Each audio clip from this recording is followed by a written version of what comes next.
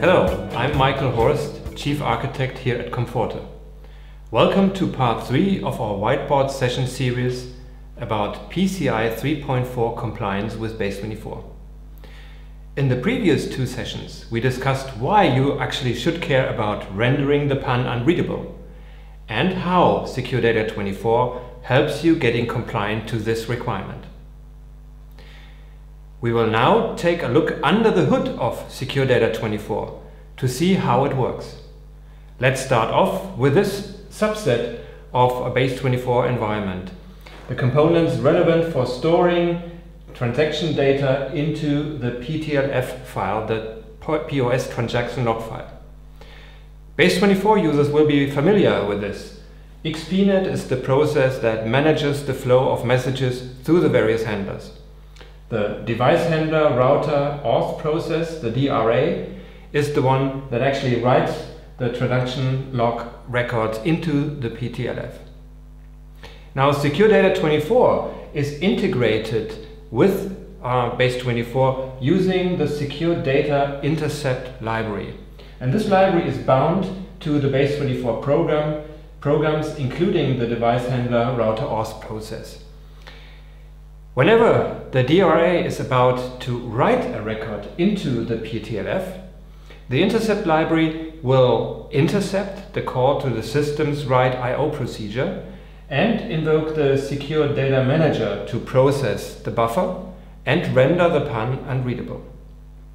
The intercept library will then call the system's write procedure with a modified buffer and write the actual record to the PTLF file.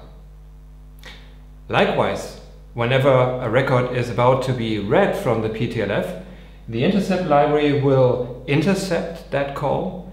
It will again communicate to the SecurData manager to process the buffer, locate the tokens and convert them back to the original PAN. The record is then returned to the DRA. This IO intercept technology is well established in many production environments. For example, to bind in disaster recovery solutions. It works completely transparently. Source code changes are not required.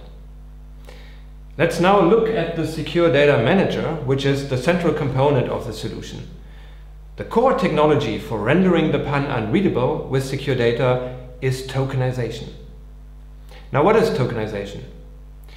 Tokenization replaces a sensitive data item with a non-sensitive placeholder, a so-called token.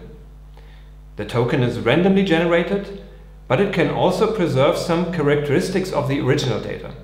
For example, it would keep the length of the original data element, or it can preserve a certain number of characters of the original data, such as a certain number of leading and trailing digits of a PAN. To give you an example, look at this 16-digit PAN. A token is generated for that PAN that looks like this. As you can see, the leading 6 digits and the trailing 4 digits are preserved as PCI permits. The middle part has been replaced by a random string of characters.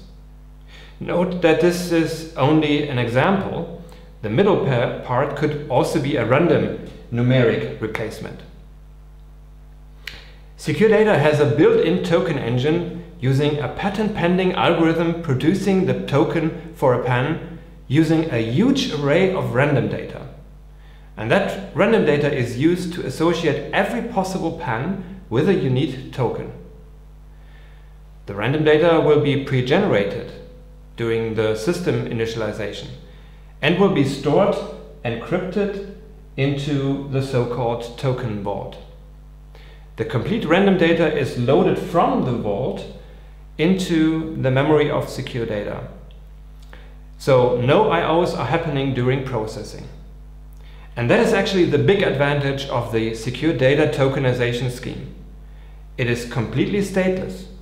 It does not rely on a database which grows with each new PAN token pair. It is based on a simple pre-generated flat file which is manageable in size. And it's secure. The patent-pending comforte tokenization scheme has been analyzed by independent, renowned cryptologists, and it delivers the performance required for high-volume payments processing. Let's now look at some remaining key components, the SDF and the audit log.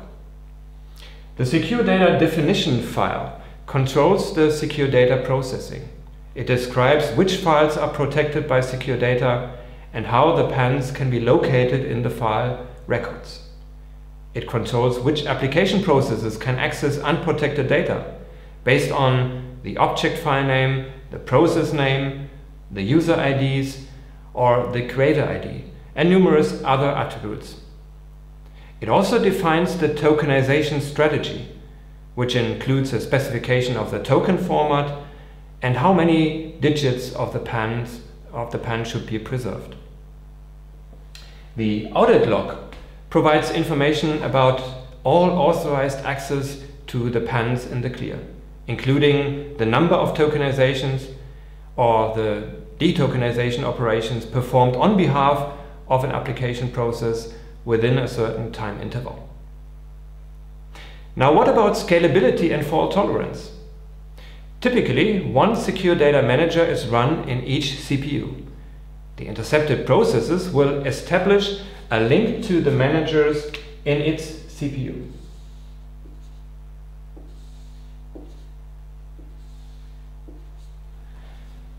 So, as BASE24 processes are scaled across the CPUs, the tokenization load will be distributed accordingly. And should a link be lost, the intercept library will automatically switch to a manager in another CPU until the manager in the same CPU becomes available again. Another frequently asked question is, will SecurData work with my data replication solution? Yes, it will. The SecurData intercept library can be combined with any other replication intercept library. For example, here you could use Golden Gate or the FAM library of DRNet.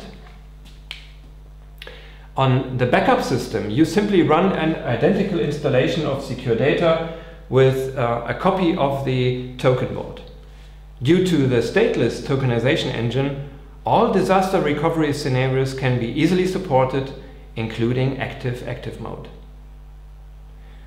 The final issue we want to address is performance.